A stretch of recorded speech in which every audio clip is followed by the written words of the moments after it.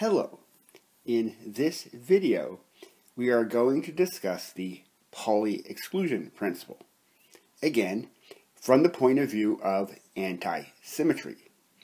In a previous video, we showed, starting with the principle that fermions have anti-symmetric wave functions, that two electrons with the same spin cannot be in the same place at the same time. In this video, we are going to look at the case of two electrons with opposite spins and whether the Pauli principle prevents them from being in the same place at the same time. Recall that we can define two different spin functions. The first we call alpha, and we say that we have the function alpha of 1 means that electron number 1 has an up spin. So we can represent this graphically, sometimes as showing an arrow pointing up. We can also think of this as having a value of m sub s for the spin angular momentum of the electron, having a value of plus 1/2. We can also define a second function, which we call beta. And when we have beta of 1, this is, in terminology, we would call an electron with a down spin. And we represent this graphically as an arrow pointing down. And this is equivalent to having a quantum number, m sub s, of minus 1/2. So we're going to use this terminology quite a bit in what follows. Suppose that we have two electrons. So now we want to look at the possible combinations of electron spin for the two electrons. The first is where we have both the first and the second electron are both up. So sometimes we can represent this as two up spins. And in this case, since now we're talking about more than one electron, we don't have small m sub s, but we have big m sub s. And we count each of these as a plus 1/2. So this gives us a value of plus 1 for big m sub s. Similarly, we could have both electrons be pointing down. So we have two down electrons. And we can represent this as two arrows pointing down. So in this case, the value of m sub s, since each one is down, it counts as a minus 1/2. So that gives us a total value of minus 1 for this combination of two electrons. For the final two combinations, it does not seem at first like it would be tricky. We have a situation where we have one electron up and one electron down. But it's going to be slightly more complicated because of the fact that electrons are indistinguishable particles. So we end up with the interesting combination here of alpha of 1, beta of 2. So this is the first electron up is up and the second electron is down, plus alpha of 2, beta of 1. And if we're being very fastidious of writing the entire spin part of the wave function, we can use the fact that we have a normalization constant in front here, which would be 1 over the square root of 2. Putting in there to be extra fastidious about details, but for our further conversation, the fact that we have this particular normalization constant won't be terribly important. So here we have a situation where we have one up and one down, so the overall m sub s here is going to be equal to 0. Over here is going to be equal to 0. So this looks weird in a sense because we have, it looks like the first electron, so doing our graphic thing here, we have a combination where you have the first one's up and the second one's down, plus a combination where the second one is down, the first is down, and the second one is up. So we've switched which one's up and which one's down in each of these cases. So we have this linear combination of electron spins, and it gives us the value that m sub s is equal to 0. Now, the three combinations that we've shown so far have something very, very important in common here. what they have in common is that if we swap the first and second electron, so if I, instead of writing 1, I write 2, and wherever I write 2, I write 1, we notice that in each of those cases, the wave function does not change at all. It basically has the same exact sign that it would have before, so we say that it's symmetric with respect to interchange of 2 electrons. You notice if I switch 1 and 2 here, I would get beta 2, beta 1. There's no distinguishing order of writing the alpha or beta functions, so they commute. So beta 1 times beta 2 is exactly the same as beta 2 times beta 1. So we see that for the first two, it is symmetric with respect to swapping. Similarly with the third combination here, if I swap the first and second electrons, this turns into alpha 2 plus beta 1, which is exactly this term. And if I swap 2, this becomes alpha 1, beta 2, which is the first term. So I get exactly the same result, just switched around on opposite sides of the plus sign, if I interchange the first and second electrons. So that tells us that all three of these combinations have the property that they are symmetric with respect to interchange of the 2 electrons. So this gives us a symmetric spin part to the overall wave function. We also might notice something else, is that just as whenever I have angular momentum things, I have these m functions, that if I have the overall angular momentum L, for example, the possible values of L go from m sub L equals minus L up to m sub L equal positive L, we get the same situation for the spin.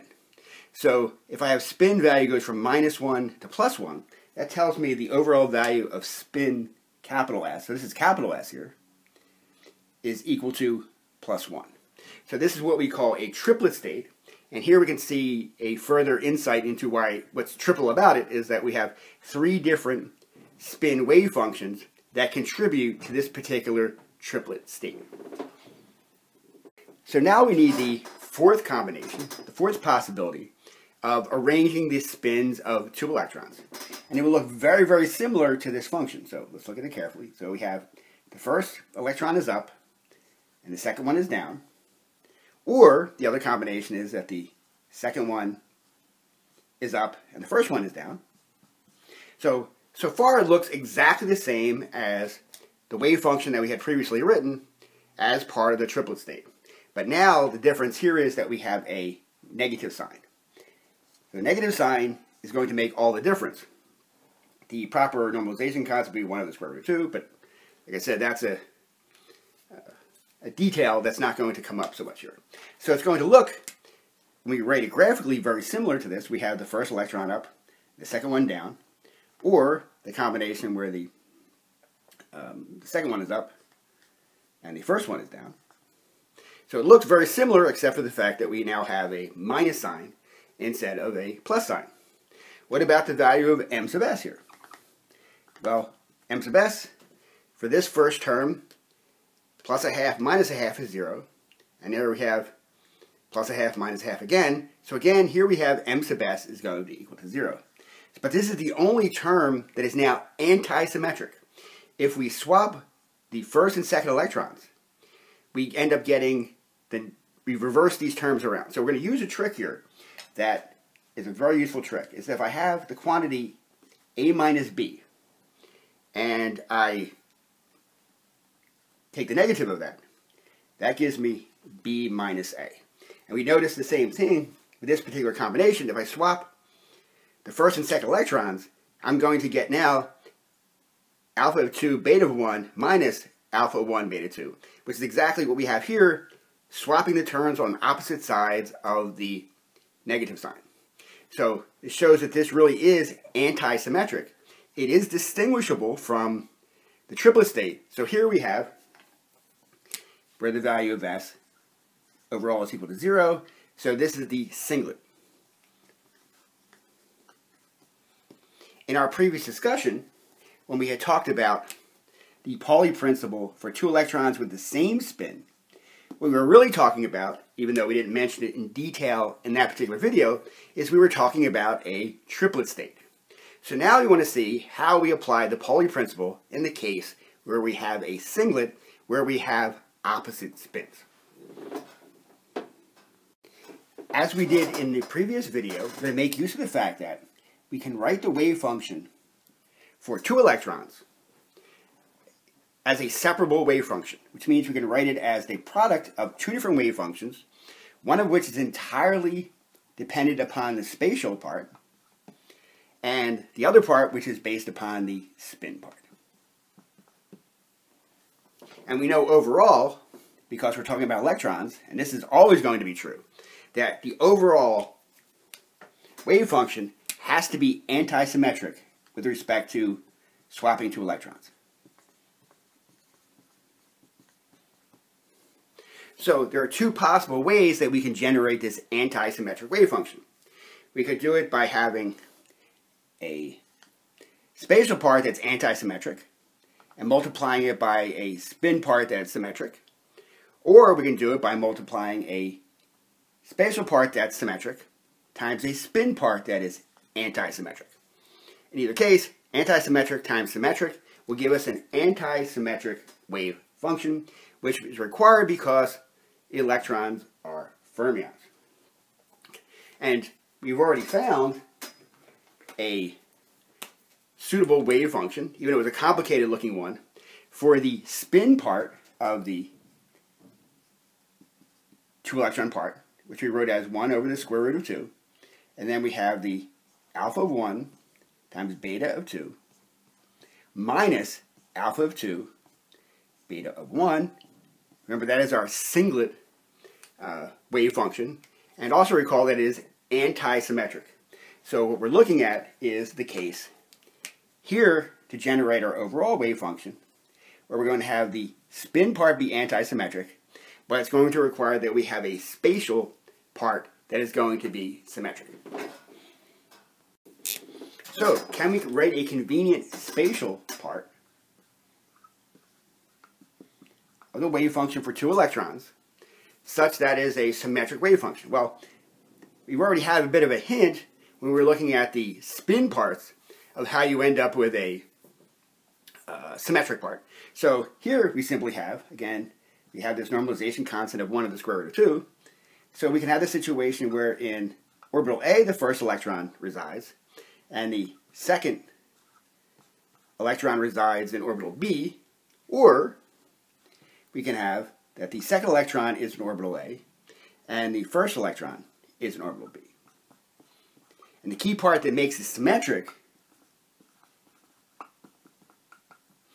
is the plus sign. So notice that when we have these linear combinations, that conveniently the symmetric combination will be the plus sign, the anti-symmetric combination will be the minus sign. So with that, we're now at the point where we're able to, and we'll do in the next slide, write the overall proper anti-symmetric wave function for 2 electrons with opposite spins, the singlet case. So here we have in gory detail the overall proper wave function for 2 electrons in a singlet state where they have opposite spins. Here is in blue, we have our anti-symmetric spin part, and then in black we have our symmetric spatial part. What we're going to do next to make it look somewhat similar to the wave function that we had written in the paired spin case, the triplet case, we're going to write this particular term as a determinant. So now we have the overall wave function written in the form of determinant times a expression here.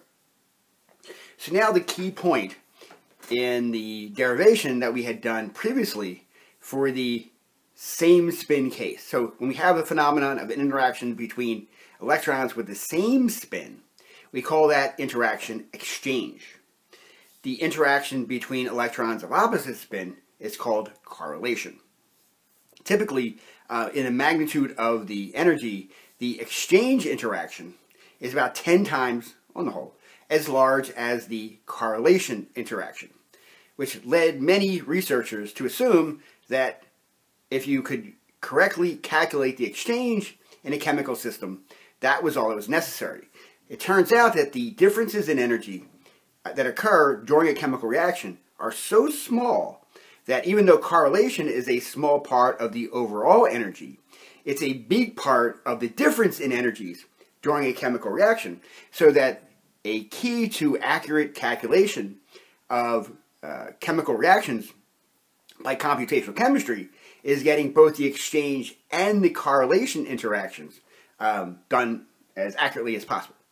So here we have this. So the typical trick that we would do now in the same spin case would be to assume that the two orbitals go to the same place at the same time. So basically saying that the orbital number 1 basically converges to orbital number 2.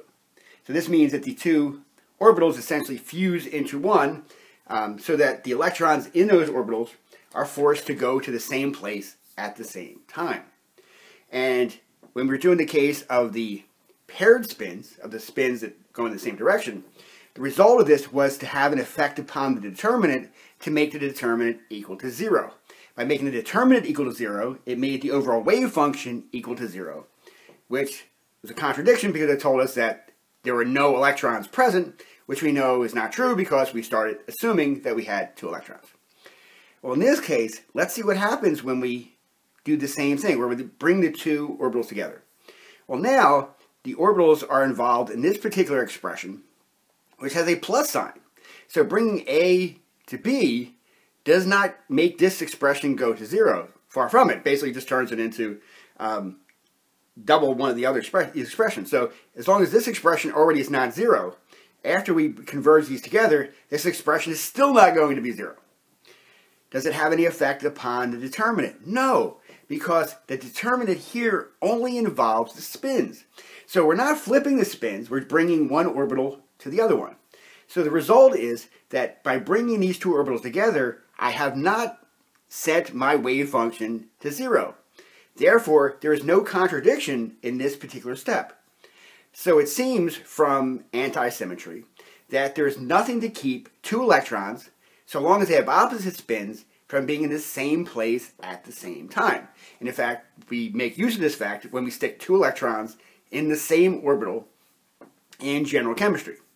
Now, there is a subtle point here in the fact that we know because electrons have charge that the electron-electron repulsion would become very, very large if we tried to bring two electrons to the exact same point in space.